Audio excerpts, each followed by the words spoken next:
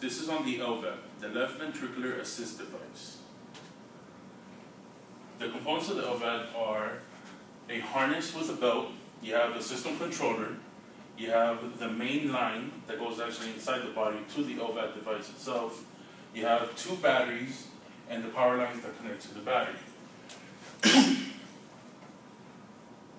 Usually people that would use this device, that would need this device, usually tend to have a certain heart condition.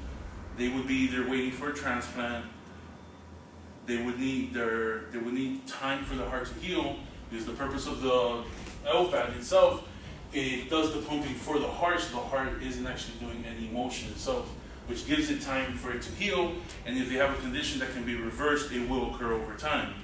Also, some people that don't have a reversible condition or cannot have a transplant will usually use the Lvad for the remainder part of their life.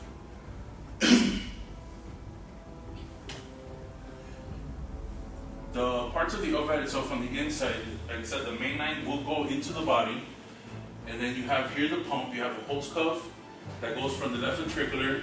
The blood will be pulled from the pump, going up into the aorta, back out to the body.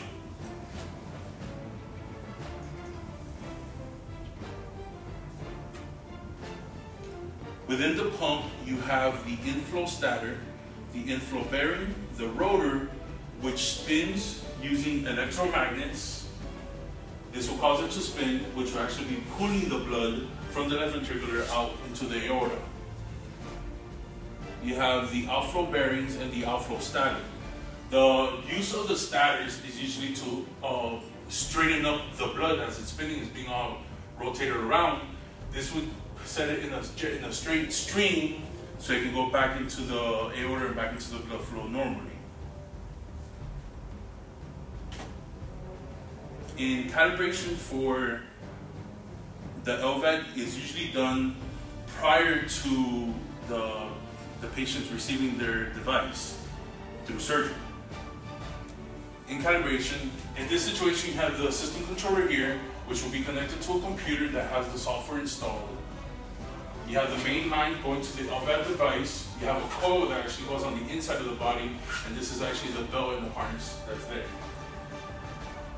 In performing the calibration with all the components connected and controller to computer, once connected and program running, give it a little time for the controller and the battery to synchronize. A loud beeping sound will go off once the system has calibrated.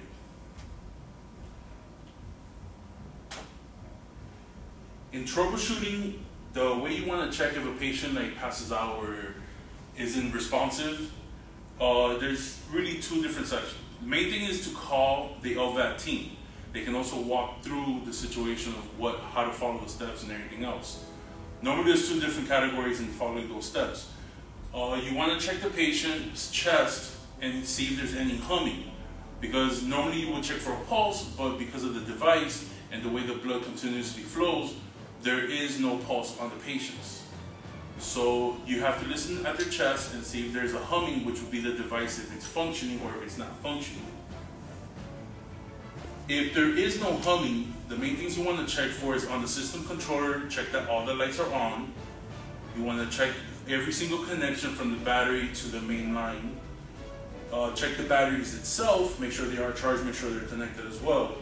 If it's possible, try connecting the main power line that usually also comes, that you can connect to an outlet.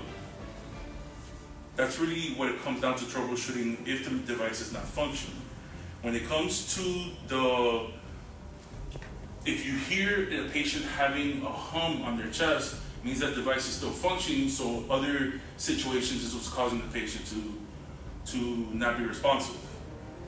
And those are usually some type of medical situation, like AMS, which is altered mental state, which usually be from diabetic coma or low on sugar or high, and also from seizing. There could be an infection. Also, people that have the Lvad are very prone to bleeding and clots. There's also a situation where the pump itself can have a high RPM and will cause the blood to tangle up and the person can seize from that. There's also a situation called the closed loop, where the blood actually goes from the left ventricle around, and instead of going to the aorta, which goes back to the body, will actually go back into the ventricle again and continue in a loop situation. And as I said, usually when it comes to the machine functioning correctly, that's usually something that has to do with something more medical, not really so much as far as troubleshooting with the device itself. And like I said, as always, make sure to contact the Lvad team. Very important.